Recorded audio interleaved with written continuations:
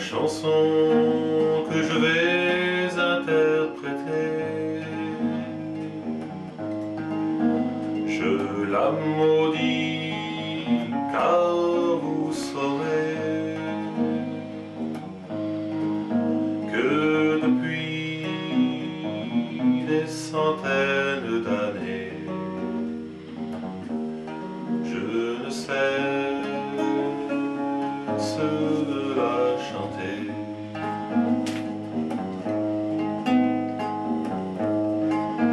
Cette histoire a commencé dans un château qu'on disait hanté. En Écosse, à la nuit tombée, j'ai voulu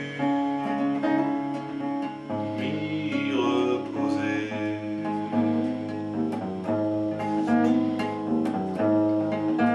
Quand soudain, vers les minuit,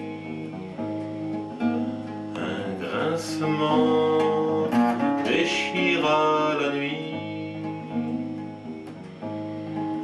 Un fantôme allait et venait devant moi et me regardait. Effrayé, j'ai voulu me sauver,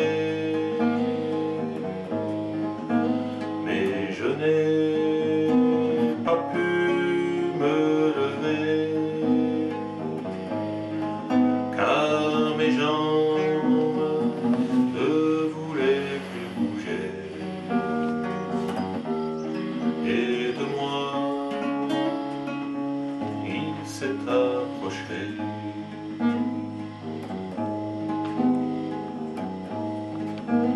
Il m'a dit qu'il m'enlevait la vie,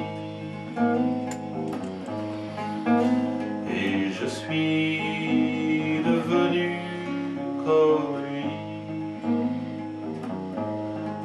Et depuis, pour avoir son pardon, je dois chanter cette chanson.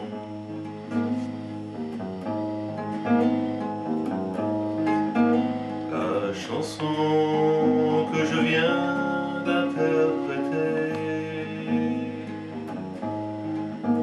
je la maudis car vous savez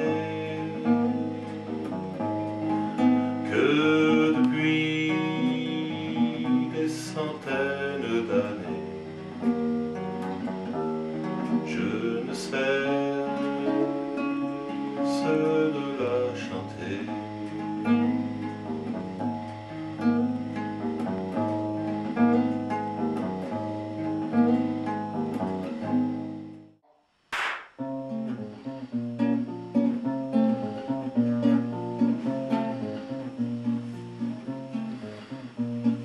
Quand je vins sur terre, on me gava, mes parents m'engraissèrent comme un pacha.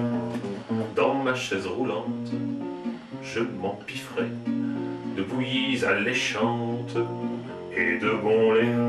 Dans le grand coffre tout bleu, j'avais mes joujoux. Les voisins généreux m'en donnaient beaucoup. Mais Dieu sait que la vie suit pas toujours son chemin. Une idée de génie bouleversa mon destin. Un petit frère vint partager mes bouillies, ma litière et mon bon lait. Dans le grand coffre tout bleu, on mit nos joujoux. Les voisins généreux nous en donnaient beaucoup. Mais comme dit le proverbe, jamais de 103, la mauvaise herbe pousse plus vite qu'on ne croit. Pour le troisième, ce fut raté.